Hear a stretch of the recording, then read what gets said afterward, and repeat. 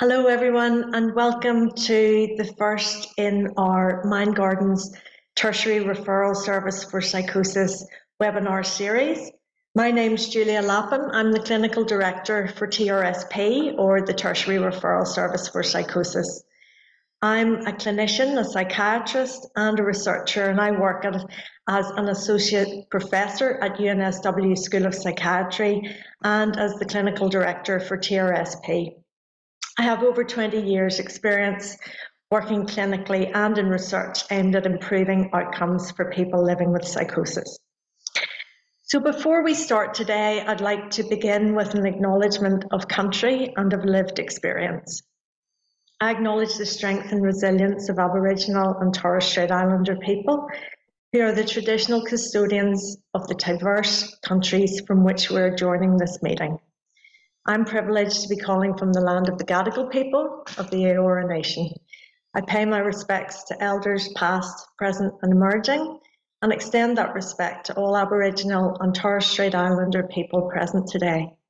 I also acknowledge people with lived experience of mental ill health and recovery, and the experience of people who have been carers, families or supporters.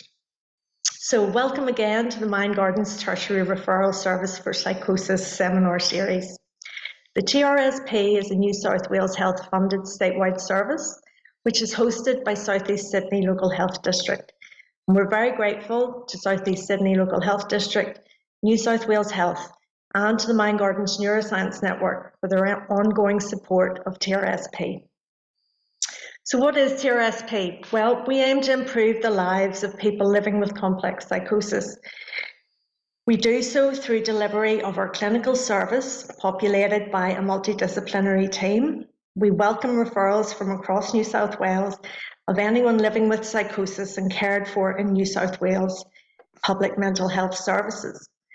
We also run education and training programs aimed at developing a community of practice for capacity building in complex psychosis care, and this webinar series is an example of that capacity building. The webinar series is supported by Mindgardens Neuroscience Network. Mindgardens is a partnership between its members, Neura, the Black Dog Institute, UNSW Sydney and the South Eastern Sydney Local Health District. Mindgardens was established in 2019 to enhance collaboration, building translational research capacity in mental health, drug and alcohol, and neurological disorders. It brings together clinicians, researchers, health service administrators, and people with lived experience to design research and quality improvement projects that match with consumer priorities and make a real difference in people's lives. So finally, the Mindgardens webinar series will run through 2023 monthly. So please look out for emails from TRSP events, which will detail future webinars, all tailored for clinicians. There's a little bit of housekeeping for everybody on board. So you will notice that you're all muted, and if you have questions for the speaker, they will be best addressed if you can add them to the Q&A. There will also be a simple anonymous poll towards the end of the webinar. If you could please complete that, that really helps us understand how worthwhile this event is. We also genuinely appreciate your feedback by email, including topics that you would welcome to be talked about at future webinars. This event is recorded, and we will distribute a link to the event video within 2 weeks to those who have provided an email address. You can opt out of our communications at any time with a return email with unsubscribe in the subject line. And now, it is my great pleasure to introduce my friend and colleague, Professor Dan Siskind, to provide the inaugural webinar in our TRSP series. Prof Siskind trained as a psychiatrist in Australia and the United States. He works clinically as a psychiatrist in Brisbane, Australia, with people with treatment-refractory schizophrenia. Dan's research interests include treatment-refractory schizophrenia, clozapine and the physical health comorbidities associated with schizophrenia.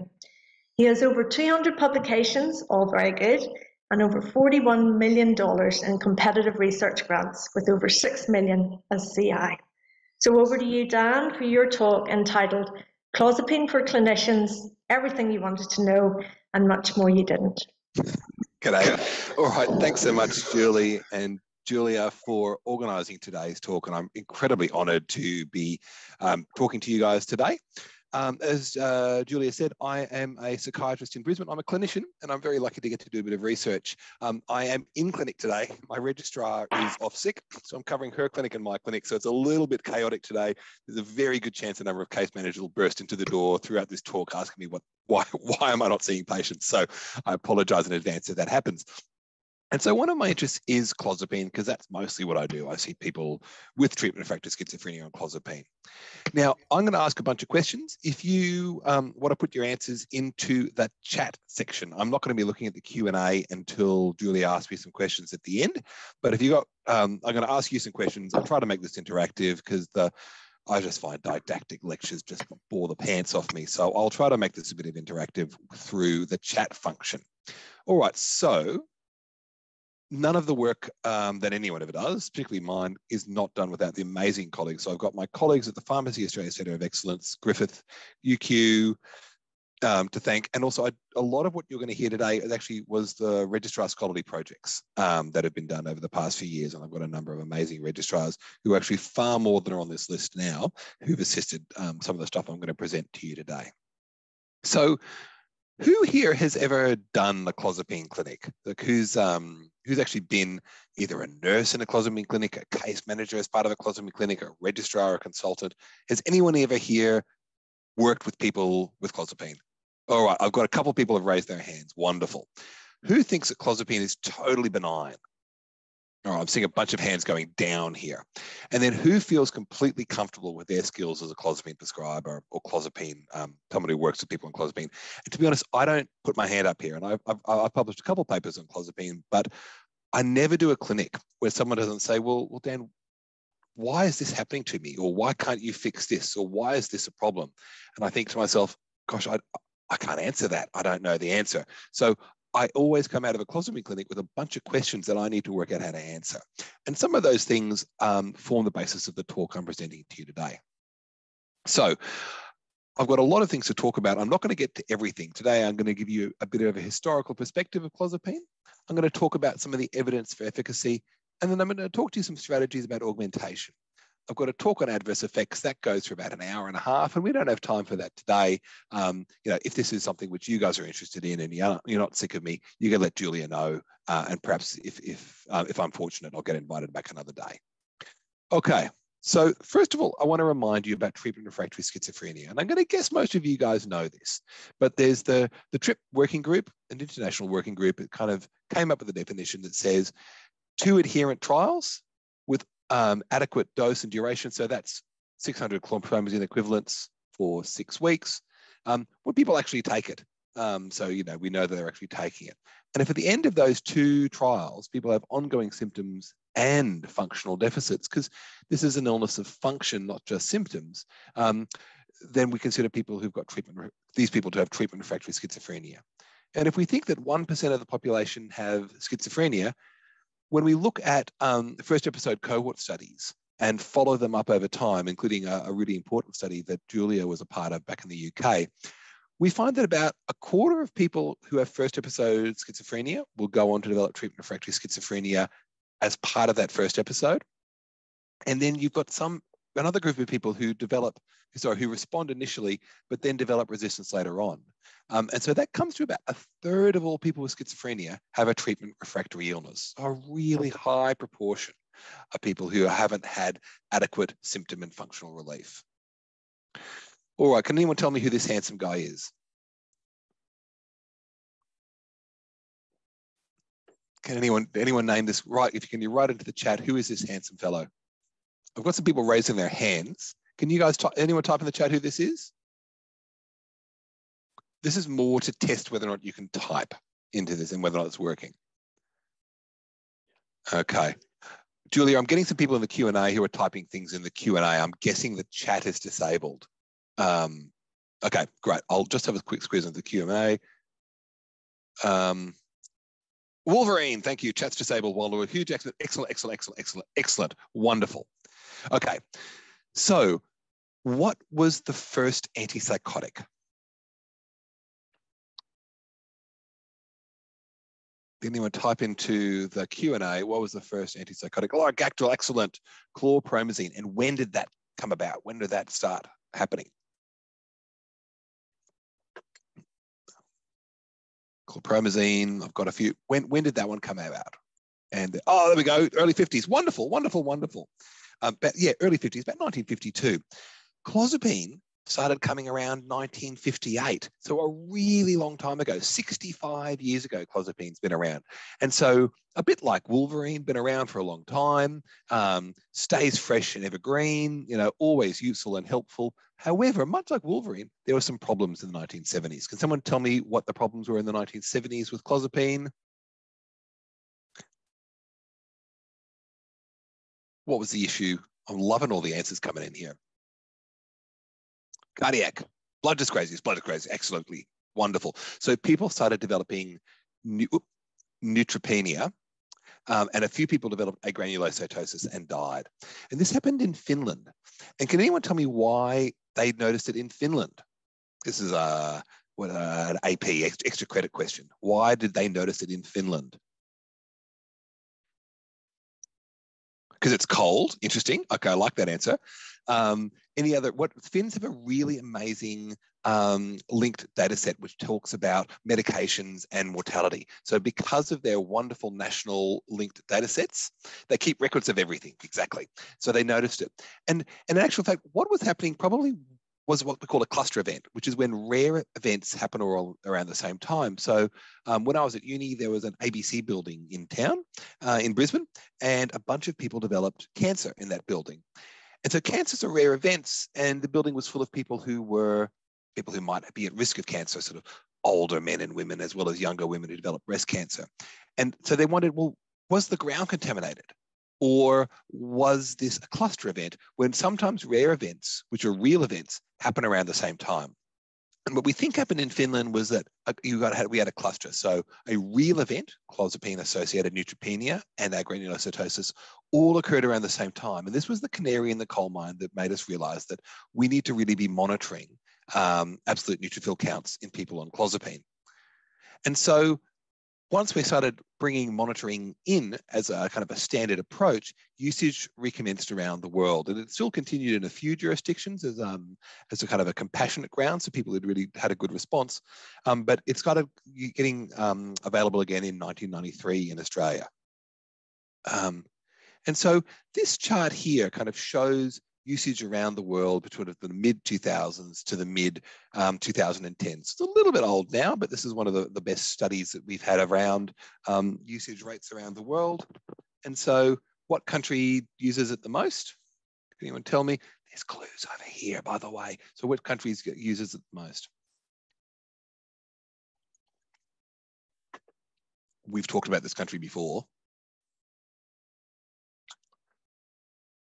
Finland, wonderful, wonderful. Actually, USA, no. USA is one of the crummier countries in terms of its usage because of its disastrous public healthcare system. I trained there and I almost never used clozapine in public clinics because they didn't have the resources. And then Australia's around the middle of the pack. So we were getting about 60 per 100,000 total population using clozapine in Australia. Now, I want to remind you, we said that 1/4 to 1/3 of people with schizophrenia have treatment-refractory illness. So if we look at that shading, and so this is then the 1/5 to 1/3, so 1/4 to 1/3 of people with schizophrenia. Only the Finns are probably adequately providing clozapine for people with treatment-refractory schizophrenia. And Australia, we're giving maybe 1/4 of the people who have treatment-refractory schizophrenia even one dose of clozapine. So we're wildly under-prescribing clozapine for people with treatment-refractory schizophrenia. We're really underserving our population here. Okay, so I've given you a bit of a historical perspective of where clozapine came about, and then I'm telling you that we're under-prescribing it. But why? Why should we be using it more often?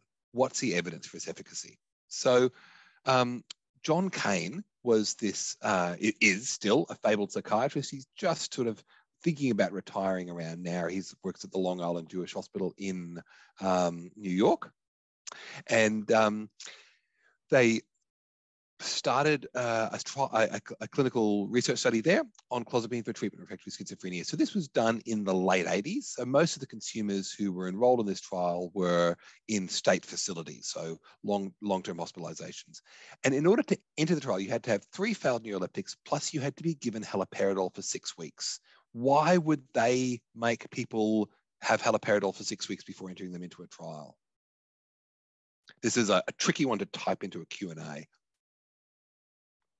All right, so the reason was because sometimes people say, oh, this medication didn't work, but then we find out they never tried the medications, and some people aren't adherent with medications, which is their choice. So they were given haloperidol for 6 weeks, and if they didn't have a response to haloperidol, then they entered the trial. And they managed to recruit 268 people. Julia and I do a lot of clinical trials, and we really struggle to recruit that many people these days. So this is an amazingly large and effective recruitment. Their double-blind comparison with chlorpromazine, it was a short trial of only 6 weeks duration. But interestingly, of the people who were enrolled, 30% of the clozapine group responded and only 4% of the chlorpromazine. So much more effective in this group of people with treatment-refractory schizophrenia. And then, greater improvements on BPRS, which is an overall psychosis rating scale, and other ratings of psychotic symptoms. So with some registrars a few years back, we looked at all the studies which had compared clozapine to another antipsychotic for people with treatment-refractory schizophrenia. And what we found was in these studies that were under 3 months long, clozapine was far superior. But interestingly, it didn't show statistically significant superiority in the longer term. And so let's unpack that. How can we make meaning of that? And so when they looked at positive symptoms, so we just looked at all the studies which reported positive symptoms, the voices, the delusions, ideas of reference. In short-term and long-term studies, clozapine was far superior to all other antipsychotics for managing positive symptoms. But when we looked at negative symptoms, not as effective. It wasn't more effective for negative symptoms. And this really fits with what I see in my clinics, is that the consumers I serve often tell me, look, I'm not as bothered by the aliens and the bikies, and the neighbors aren't harassing me as much, but I still don't want to have a shower, and I'm not too sure I want to find a job. So that motivation doesn't necessarily get better, but the positive symptoms do get better. The other thing which we looked at was a lot of the studies that we included were funded by the pharmaceutical industry. And so I kind of was involved in as a medical student and a trainee in the 90s and the 2000s, and there were drug reps everywhere in the hospitals I went who all said, our new drug, risperidone, olanzapine, clozapine, it's just as good as clozapine, and it doesn't have any side effects at all. And this was how people were promoting their drugs. So when we excluded the studies which were funded by the pharmaceutical companies, clozapine was statistically significantly superior to all other antipsychotics at all time points for positive and negative symptoms as well. And so we tried to work out, well, why were the pharmaceutical industry funded studies less favorable to clozapine? And so we looked at the dosing. And there's this thing called a chlorpromazine equivalent. It's a way to compare doses between different medications, because 2 milligrams of risperidone is not the same as 2 milligrams of clozapine, or 2 milligrams of olanzapine, or 2 milligrams of clozapine. And clozapine was getting a much lower dose. And so I haven't used a lot of chlorpromazine in my career, but I used a lot of olanzapine. And when we use olanzapine equivalents, people were getting 10 milligrams less in the clozapine arm than they were in the comparator arm. So that's kind of like comparing someone on 5 milligrams of olanzapine to 15 milligrams of olanzapine. And unsurprisingly, people on a higher dose probably will have a better response. So when we excluded the half of the studies with the greatest difference in dosage, again, clozapine statistically significantly superior at all time points for managing psychotic symptoms. The other thing we found is in studies that had a greater baseline psychosis score, so people who were overall more unwell when they entered the study, they were much more likely to respond to clozapine. And I thought, this kind of fits with what I see in practice, is that the people who are really quite unwell, clozapine is going to have a more powerful impact. So I don't know if there's any hospital directors in here, but whenever I'm talking to hospital directors and I tell them, oh, clozapine is really effective at reducing symptoms, they don't seem to be as passionate as when I mention this. And this was about whether or not clozapine keeps people out of hospital. So here's my hospital looking in, I don't know how they got the hospital to look this attractive. It's clearly been photoshopped. But what they did was they looked at studies where people had hospitalizations before and after starting clozapine. And they looked at whether or not the number, we looked at whether or not the number of bed days in the year before starting clozapine changed to the year after. So if you got started on clozapine, you had 34 bed days fewer in the year after. So a really massive reduction in hospital bed days. And for hospital administrators for whom bed days are dollars, this is something that they're really interested in. Moreover, when we looked at the rate of rehospitalization, reduced by about 25%, and this was in randomized control trials, non-randomized control trials against all different other medications. Some of these ones here against haloperidol and depots, really wide confidence intervals because there weren't many studies. So probably superior, but just because of the way stats work, didn't show up a difference. And when I'm talking to consumers and their carers and loved ones, it's the study by Denty and Vermeulen that I most frequently cite. So she looked at mortality for people who were on clozapine versus any other medication. And all-cause mortality, that's suicide, cardiovascular outcomes, diabetes, all causes of death. If you were on clozapine, you were half as likely to die than people on any other antipsychotic. So you're half as likely to die on clozapine. And although another day we can talk about the side effects of clozapine, even bringing those side effects into consideration, you're half as likely to die if you're on clozapine. So another thing I often think about in terms of efficacy or effectiveness of a medication, effectiveness is, do consumers want to take their medication?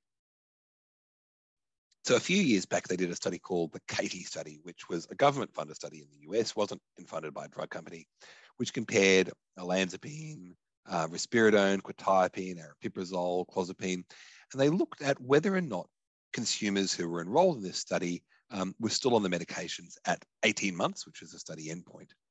And the medication which turned out best was olanzapine. Can anyone tell me what percentage of people were still on olanzapine 18 months after starting the clinical trial? Just take a guess as to what percentage was still on olanzapine at 18 months. You can pop that into the Q&A if you want to. 20% we've got. All right. Any other guesses? 30, 40, 30, okay. 30%, some of you guys have read the CATIE study. Well, good, well done.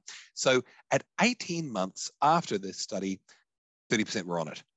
If we look at this on this chart, in clozapine, this is a real world time series of people who got started on clozapine in Queensland from the mid-2000s to the mid-2010s. 60% of people who got started on clozapine were still on it at 18 months. And in the CATIE study, you got paid to be involved in the trial because it was a clinical trial. You had very attractive research assistants to try and lure people to come in to the appointments. You got phone calls and reminders. In this particular time set, you got me, like a funny looking middle-aged psychiatrist, and you didn't get paid, and consumers still stayed on the medication. And in fact, after 18 weeks, we had this very large drop to 25% of people have stopped clozapine in the first 18 weeks. But by 5 years, half of all the consumers who got started on clozapine were still taking it. And that, I think, is a real testimony to the fact that consumers like being on clozapine. It's doing something that they value. So the other thing I often talk to trainees and case managers about, they say to me, X is never going to take clozapine. They're too unwell. We shouldn't even bother trying to treat them. And what I can say to them is that in the first 18 weeks, half of the people who are going to stop clozapine are going to stop in the first 3 weeks. And so some of those people are going to stop because they've had an adverse event. Some of them are going to stop because they just don't want it. But you're going to know really early on whether or not clozapine is something that consumers are going to take. You're going to know within 3 weeks if it's going to be acceptable and whether or not they're going to stay on it. Because again, a quarter of people stop in the first 18 weeks. Half of those people who stop are in the first 3 weeks. So when case managers say, look, this patient X over here, they're a lost cause. There's no point in treating them. I'll say to them, well, I don't have that lack of hope. I do have hope. And I think a trial of clozapine, you're going to know pretty quickly about whether or not it's going to be something which is acceptable to that particular consumer. So it's worth giving people a try for something which is really a life-saving medication. All right. Who here is an optimist? If you're an optimist, type the word optimist. If you're a pessimist, you can type the word realist into the chat. But like this one here is a bit of a Rorschach. So who's here as an optimist? Who here is a pessimist? Optimists and pessimists. Own up if you want to let me know if you're an optimist or a pessimist. You know what? We might do this more fair. If you're an optimist, put up your hand. All the optimists put up their hand right now. Okay, we've got wow, look at you guys. Optimists putting up their hands. Okay, so optimists are looking at this picture, and this is a picture by an artist here called Painted Bees, which I found on the interwebs. And, you know, this is a picture about a friend of theirs who's on clozapine, and they tried to capture that. And so, you know, the optimists look at this and say, there's a fairy here, there's an angel, there's this beautiful green pathway coming out of this person's kitchen, the stairs are going up, there's a bright light. This consumer is on clozapine and life is getting better. All right, so optimists can put their hands down. Do we have any of the pessimists / realists here? Pessimists or realists pop up their hand? Okay, yes, I'm seeing the numbers are going up. Lots of people are raising their hands now. Okay, so the pessimists who call themselves realists might look at them and say, ooh, this consumer is pretty skinny. The pills are knocked over, they've fallen on the ground. I think they're not adherent with their medication. Their symptoms have gotten worse. And this is a psychotic delusion they're seeing. So that's what the pessimist realist might see. So this artwork here is a bit of a Rorschach for how you view healthcare. But what I take out of this art is someone likes clozapine so much, they did this particularly pleasing artwork about it. And there's really very little testimony about how acceptable a medication is than artwork. Oh, hello. The chat's enabled now. So I think I've got lots of people telling me they're optimists and realists in the chat now. Okay, good stuff. Okay, so let's talk about how to augment clozapine and why we might need to think about this. So I've told you that 1% of people have schizophrenia, that a quarter to a third of people will develop treatment-refractory schizophrenia over the course of their illness. I've also told you that clozapine is really effective at reducing psychotic symptoms. However, not everyone is going to adequately respond. So this is a paper I did with my dad. It was a very proud moment for me. And what we did is we looked at the rates of response. And by response, this was defined as a reduction in the PAN score plus some changes in some other observation measures of consumers' psychotic symptoms. And if you went below a particular threshold, you were considered to have had a response. And so 40% of people who were on clozapine in these clinical trials achieved a response rate. Now, that's not to say that not everyone improved. There was overall a reduction in PANS of around 25%, which is a really sizable amount, but not everyone met these sort of clinical trial set response criteria. We still have around 60% of people who are still having really troubling psychotic symptoms. So they may have improved from before they started clozapine, but they were still struggling. And this fits with what I see in the clinics of the consumers that I serve, is that some of the consumers I'm serving are still saying, look, I'm not as bothered by the neighbors harassing me, but I'm still bothered. You know, it's still troubling me.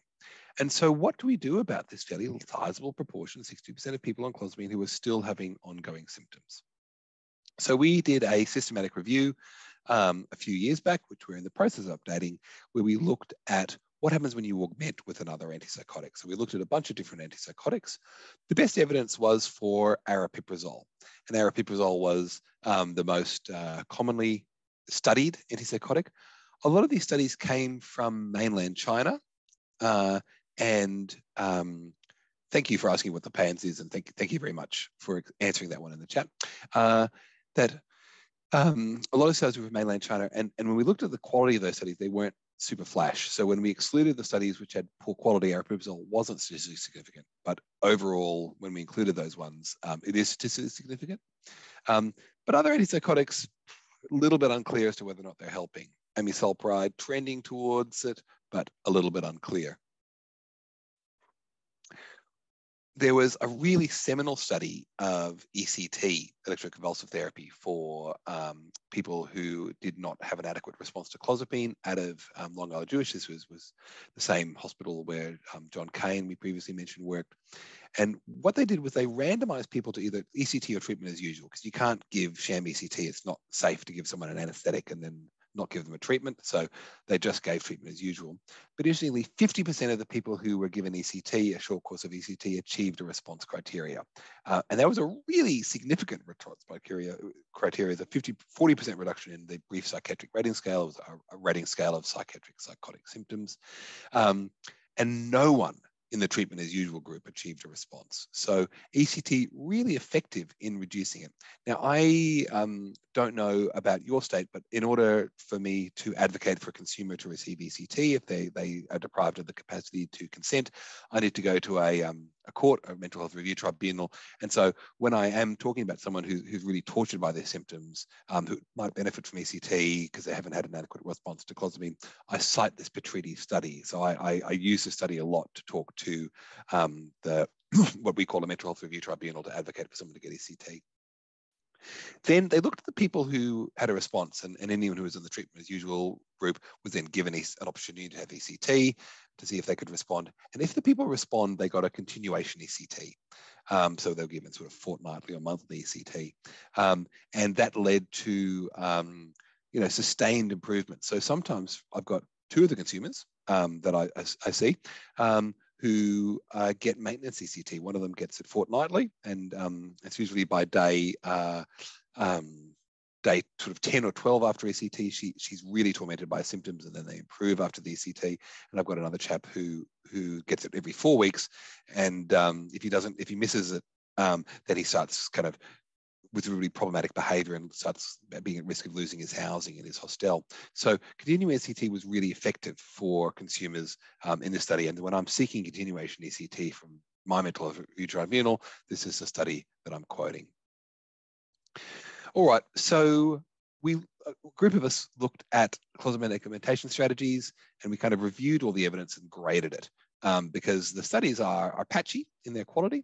And then their findings. So what we found, there's two different recommendations. There's this sort of grade recommendation, which is a internationally used recommendation scale, and then the SIGN, which is a Scottish intercollegiate one, which kind of tells you how good the evidence is. So first and second generation antipsychotics have the best evidence. Then antidepressants, lithium, less good. Glutamatergics, these are some of the anti-dementia medications, not very effective. ECT, very effective. And then things like RTMS, which is a magnetic, transcranial magnetic stimulation, not particularly effective. Then another way of trying to work out how effective augmentation strategies is to look at large epidemiological studies. So we're going to go back to Finland now, and this is Jari Tionen and Harri Tapale, who do some really amazing large epidemiological studies of these Finnish linked data sets. And they looked at any consumer who had schizophrenia, and they looked at what medications they were given and whether or not they had a psychiatric rehospitalization. And so you can see down here, the one that was the worst was quetiapine monotherapy. And up here at the top, you were least likely to have a rehospitalization if you were on these combinations. So clozapine and aripiprazole was the most effective combination. Next was any long-acting injectable and olanzapine, then clozapine, olanzapine, clozapine and a long-acting injectable, clozapine and risperidone, clozapine and quetiapine, and clozapine and any other oral medication. So you've got these medications here, of which, almost all of these are clozapine or clozapine plus something else, with clozapine and aripiprazole just a tick to the left of everything else. So that gives me some confidence that using real world data, and these are consumers who aren't necessarily involved in clinical trials, these are just consumers who are in the country where the data set exists, that these ones are the best medications. All right, so another way of kind of working out what to do is BOGSAT. That stands for bunch of guys sitting around a table, and I'm embarrassed to say that everyone was a man in this particular study. And so we got a bunch of middle-aged white, almost all white men who sat around and emailed each other during the pandemic and said, we reckon this is the thing you should do for people with schizophrenia. So I do apologize for the patriarchy here. That is actually genuinely embarrassing. But here's what we found. And so this is what I do in the clinics where I work about managing people who have an inadequate response. First of all, I will use a rating scale like a BPRS and a PANSS to see how people's symptoms are at baseline. Because if I'm adding something and it's not making anything better, if the psychotic symptoms have not improved, I don't want to burden the consumers I serve with additional medication. So if they're not making a change, I'm going to cease it. The first thing I'm going to do is I'm going to check the clozapine levels. And there aren't a lot of drugs in psychiatry, lithium, clozapine, valproate, where we have therapeutic drug monitoring, but I am checking the clozapine levels. And we've just had a really large paper accepted the British Journal of Psychiatry looking at clozapine levels, and the range is really around 350, and then in the range of sort of 250 to 550. This just got accepted a couple of days ago before I could update the slides, where that's the kind of the sweet spot. You want your levels somewhere around 300 to 600 to be ensuring that someone's got an adequate response, and probably above 350 to really ensure. Because sometimes I see people who have been referred to me and they say, look, this consumer has not had an adequate response to clozapine. And I look, and they're someone who is what we call a fast metabolizer. That is, they're breaking down the clozapine really quickly in their blood. And even though they're on a 400 milligram a day dose, their levels are sitting around 100. So I'm going to optimize the clozapine levels to get them in that therapeutic range. And there's a few strategies we don't need to talk about today to kind of get that, but that might involve increasing the dose or adding another medication which boosts clozapine. Then I'm going to wait about 6 weeks. And even if after optimizing the clozapine levels to a therapeutic range, they're not having an adequate response, I'm going to start having a conversation with them about what are the choices. So the next thing I might do is I might add another antipsychotic. And I'm usually thinking about adding aripiprazole as my first line because it tends to not cause much weight gain. And if you add it in the morning, it tends to make people a little bit less tired. So it's usually a fairly safe medication to add as an augmenting agent. The other one I might consider is amisulpride. Amisulpride has an interesting side effect in that it actually makes drooling a little bit better. For people who have some drooling, amisulpride can be helpful. And it also tends not to cause much weight gain. I'm then going to wait 6 to 8 weeks and see whether or not their psychotic symptoms improve with adding a second antipsychotic, or whether or not their function improves, or whether or not they're less bothered by the symptoms that they're experiencing. And often that works. If that has not been helpful and the consumer is telling me that they're still tormented by their symptoms. I've got one particular consumer who, if she doesn't get ECT, she gets these, what she calls her demons.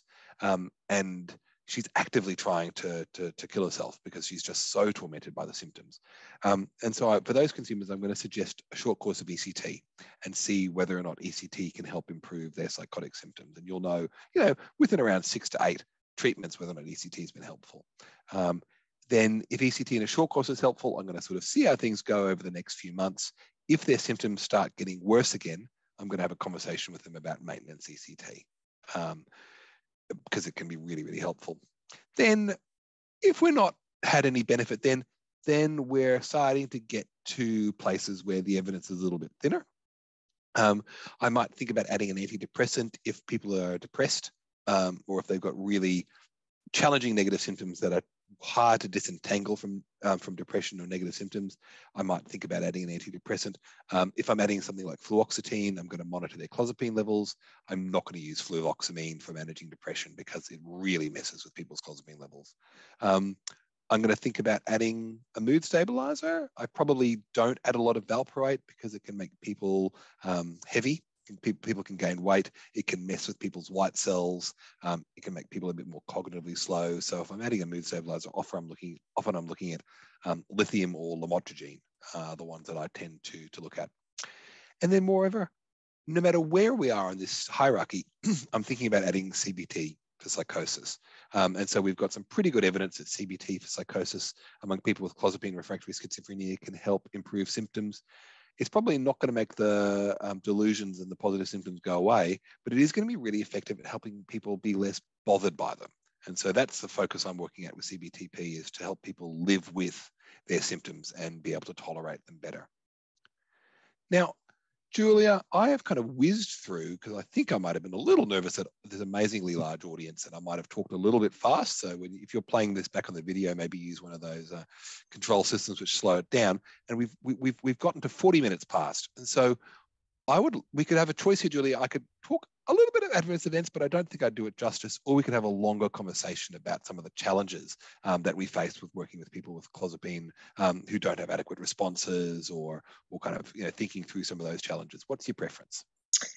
Thanks, Dan. That was a fantastic talk. I suspect from the engagement that we've had so far from all the participants in the audience that the time might be best spent answering questions that people may have for you. So why don't we say that we'll do that today, and I will definitely take you up on your offer and invite you back at another time, maybe next year, because I think that adverse events associated with clozapine would be another great topic. So thank you very much, Dan, for a really wonderful summary of clozapine, its benefits, and some of the downsides. Great to get that historical viewpoint. I would like to invite everybody at this stage to write any questions for Dan in the Q&A, because we can there keep track of the Q&A. You're welcome to keep chatting in the webinar chat, but please enter any questions that you might have in the Q&A. Just to get us started, Dan, I'll ask a question. We've used the term today, treatment-refractory. Psychosis, treatment-resistant psychosis is another term that we use. You mentioned that about a third of people who develop a psychotic illness will meet criteria for illness that doesn't respond to treatment. That's treatment resistance. And one of the key issues in clozapine over the years has been that people have sort of held back and said, oh, well, clozapine, well, we wouldn't do that in a young person.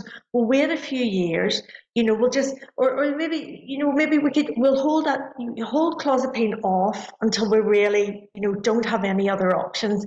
And that's understandable. There are, obstacles associated with clozapine treatment with the monitoring. It's also sometimes difficult to persuade people to start clozapine. But my question for you is, based on the evidence, when's the right time to start clozapine?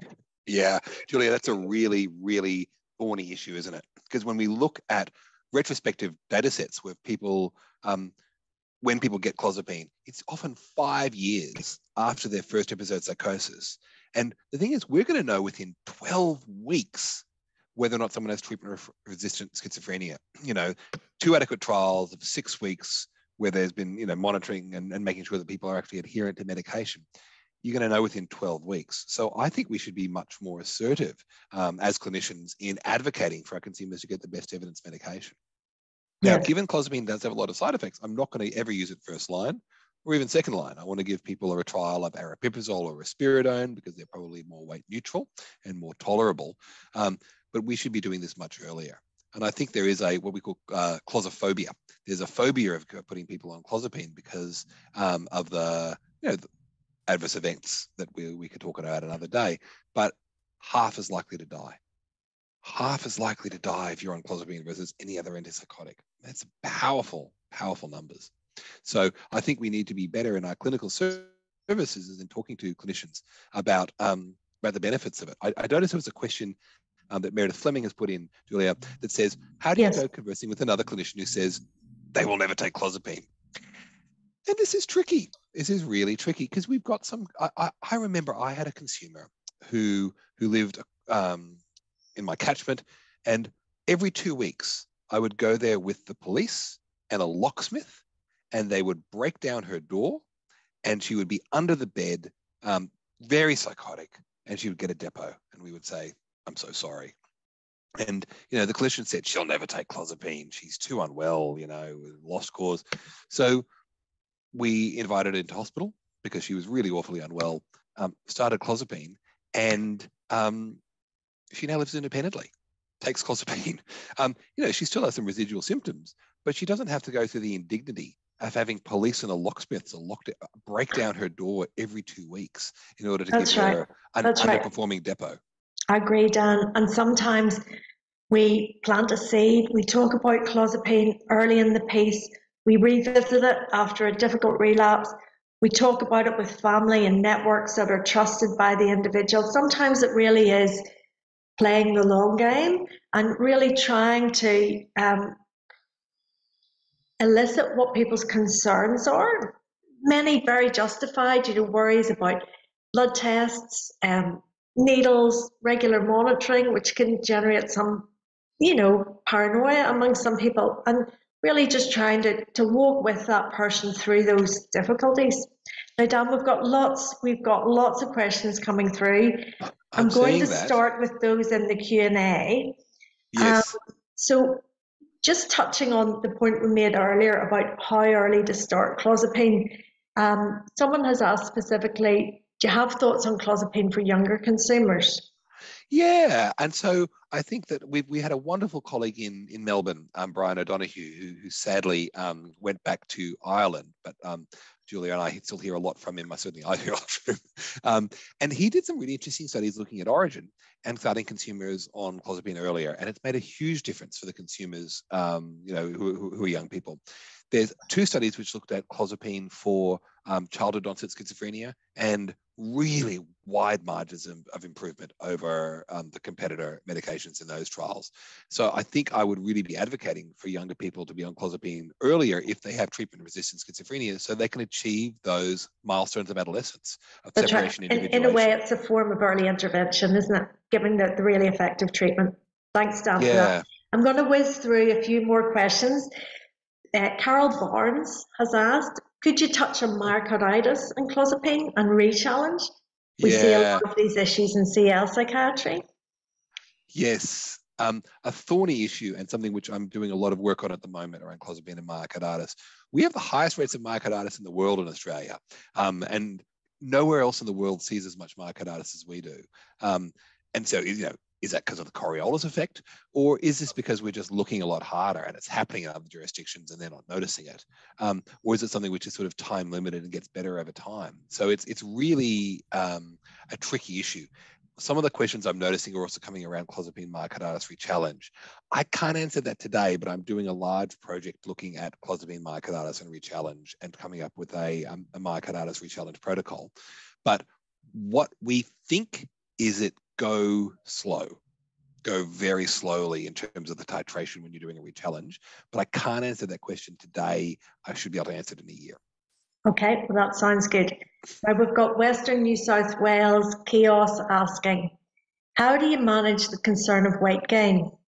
Yeah. I find psychiatrists are resistant to using clozapine even though it's indicated, but they use olanzapine, which is also likely to give a lot of weight gain. Yes, I find that totally ironic in that I'm on call for the emergency department and getting calls from the trainees who are like, oh no, I started this person on 20 milligrams of olanzapine. I'm really worried about them getting weight gain with clozapine. I'm like, what the hey? Olanzapine and quetiapine are just as great an offender. So we've done a few studies on looking at what happens when you start clozapine at the same time as metformin. And so we did a large clinical trial, which I could talk about another day, but where we randomized people to get, these people were being started on clozapine anyway by their treating teams, and we randomized them to metformin or placebo. And unfortunately, this study got shut down because of the pandemic. We didn't get all the way through it, but what we found was if you got started on metformin, you were much less likely to gain weight. And then we went back and did a retrospective chart audit of anyone who'd been started on clozapine at our service and a number of other services in Southeast Queensland over the past 5 years. And we looked at, were any of these people on metformin anyway in that first year after starting clozapine versus people who weren't on metformin. If you're on metformin, much less weight gain. And so some colleagues of ours at CAMH in Toronto did exactly the same thing. If they got started on metformin in the year after starting clozapine, much less weight gain. So there really does seem to be this indication that co-commencement of clozapine and metformin might reduce clozapine-associated weight gain. Now, some people don't like throwing too many medications at their consumers, and some consumers don't want to take too many medications when they're starting one medication. So you do want to be really watchful if you're not starting metformin at the same time as you're starting clozapine. And if they're starting to gain weight, add metformin early and going up to 2 grams a day. I can tell you if it was my relative and they had to start clozapine, I would be strongly advocating them to start metformin at the same time. Or even just before the clozapine starts? Or even just before, sure. Yeah. Right. Yep. Thanks, Dan. All right. Well, Yoda Zangiris has got a question. Do you have any thoughts as to why there appears to be more of a reluctance to prescribe clozapine in Australia as opposed to other countries? We're actually not so bad. We're kind of in the middle of We're the in the pack. middle? Yeah, we're much better than Japan or United States. And we're kind of on par with a lot of the European countries. And in fact, we're prescribing it a lot more than we did a decade ago. It's just that particular data set, I've had to interrogate another data set, and we found it's still steadily increasing the proportion of people. And we could, of course, get better. We could get better. And hopefully webinars like this will increase people's willingness to think about clozapine a bit more. Exactly, Julia. And typically the advocacy that your group is working on is really important for helping overcome the claustrophobia. Yeah. All right. So Dr. Michael Payton has a question. He's referring to the work that you did with Nick Miles and the meta-analysis. So based on the evidence, Michael asks, should we be arguing for discontinuing blood monitoring as this puts so many consumers off clozapine? Michael, it's funny you should mention that. I've got 2 large data studies which are in progress at the moment, where I am trying to ascertain whether or not we need to continue clozapine monitoring after 18 weeks. As neither of those are published yet, I can't tell you that I think we shouldn't monitor after 18 weeks. I can't say that. But once we do some more analyses, I think we're going to get some really interesting results, which may be really helpful at helping understand whether or not clozapine monitoring needs to go on. Julia, I noticed one of these questions that has come up a few times is this, well, if we didn't monitor people on clozapine, would they still do well? Yeah. And so there's the kind of what's the the opioid, what's the daily methadone? The methadone approach, which is people on opioids do well because they've got to come in and take methadone every day. People on clozapine only do well because they've got to come in and see a doctor every 4 weeks and get a blood test. There are a lot of jurisdictions in the world that don't do monitoring. Iceland is pretty lax, they don't mandate it, and people still do fine on clozapine. In fact, their outcomes are just as good. I do not think it's the monitoring that's making the difference. I think it's the clozapine. So even if we were able to stop monitoring, if we can find the evidence to show that the rates of neutropenia are not concerning after 18 weeks, I think people would still do well. Great. All right, we've got an anonymous attendee asking, what's the best way to set up a service to monitor and capture those who could benefit from clozapine early? It's a big question. Julia, I think that's yours to answer, isn't it? Well, I can answer that. That's a cheeky side pass, but I will take that one. So I think really, as clinicians, we need to be thinking about why are people not responding to treatment? Are they taking it? That's the first question. If they're taking it and they're at an adequate dose, that one's not working for them. If they're not getting better after 4 to 6 weeks, so you move to another one. If it's still not working, make sure they're taking it by starting at a depot. If they're still not responding, you've identified treatment resistance. So I think this is a job that we as clinicians can do ourselves, and then we can move to the discussions around, are you willing to give clozapine a try? So I don't think we need a separate clinic. I think this is well within our ballpark. I would agree, Julia. All right. Now, Loretta, this is a great question. Dan, can people begin developing tolerance to clozapine and need higher doses? Yeah, I wonder about this one. And so there's nested in this question is that clozapine is broken down in a particular pathway of enzymes in the liver. And there are other medications which can impede this pathway, which make levels get higher. And there are other medications which can speed up the breakdown, such as smoking, notably. So I think someone said, if someone quits smoking and they go on nicotine replacement therapy, it's actually these polycyclic aromatic hydrocarbons in the smoke, not the nicotine, which induces the enzymes to break down clozapine faster.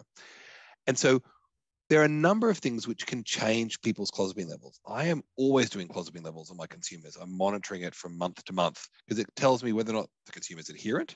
Some people don't feel like they need to be taking the medication, even though there might be objective evidence to say that they should be taking the medication. They've made a choice to not to. And I can find that out if they're not openly telling me about that. It also tells me whether or not medication, the enzymes are being induced or being impeded. And so I'm just keeping an eye on levels all the time.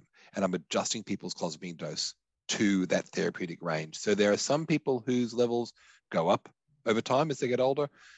What I see more often is that people's levels go up when they get older rather than go down. So I'm often, for older people, I'm just down titrating the clozapine so that I can give them the minimum possible dose to keep them in the therapeutic blood range. So I do encourage, for those of you who have the capacity to write blood slips, to be keeping an eye on clozapine levels to inform your dose, so you're not over or under treating people. Thanks, Dan. Now, a related question from New South Wales Sutherland Hospital Mental Health Rehab is, does NRT or smoking cigarettes have any effects on clozapine levels? Yes, 100%. And this is one of those really important things. So I don't know about your hospitals, but our hospitals are allegedly non-smoking.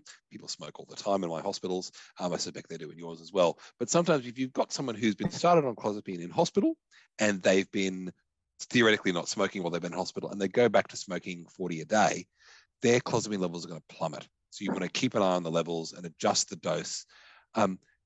Conversely, for a consumer who might have a infection somewhere, they've come into hospital with an infection and they're in a medical ward where it's really hard to smoke and they're giving nicotine replacement therapy, because it's these polycyclic aromatic hydrocarbons in the cigarette smoke, not the nicotine itself, their clozapine levels are going to spike when they go into hospital because they're not smoking. The enzymes which break down the clozapine are no longer being inhibited. And so the clozapine levels are going to go up. And moreover, an infection can also raise clozapine levels. So when someone switches from smoking to nicotine replacement therapy, their clozapine levels are going to go up. Test the clozapine levels and adjust it. And if they're coming straight into hospital after smoking 40 a day and going into hospital, you're probably going to want to reduce the dose by about a third on day one of coming into hospital, and then check their levels a couple of days later to make sure that you're monitoring things. Fantastic, Dan. I know that there are more questions coming through in the chat. I'm sorry that I just don't think we're going to have time today to answer all the questions. We see a lot of questions about side effects.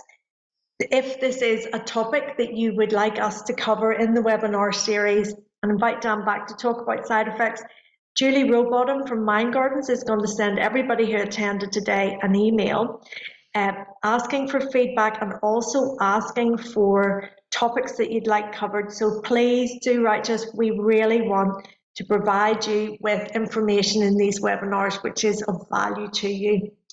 I just want to thank Dan very much again for an absolutely fabulous talk. This hopefully will be the first of many. And I'll just ask Julie to share on the screen some information about the next webinar that we're organising through TRSP. And that one's over to me, so I'm going to talk about drug-related psychosis, what to ask, and what to do.